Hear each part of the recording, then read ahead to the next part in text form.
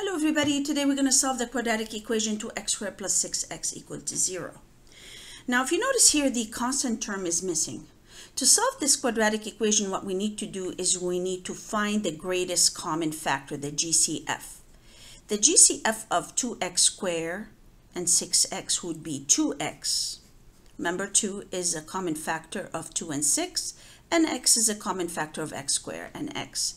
Now that we have the greatest common factor, what we need to do is we need to factor it out.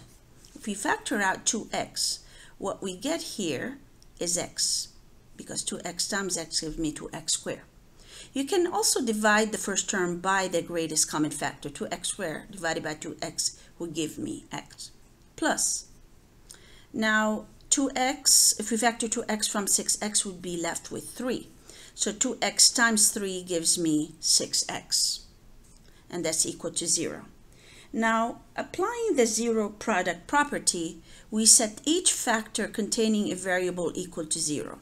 So 2x equal to 0 or x plus 3 equal to 0. Now, if 2x equals 0, then x must be the one that's 0. X equals 0 is the solution.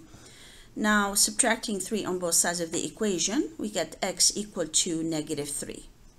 So the solutions to the equation are x equals 0 and x equal to -3. I hope you find this video helpful. Have a good day, everybody. Bye-bye.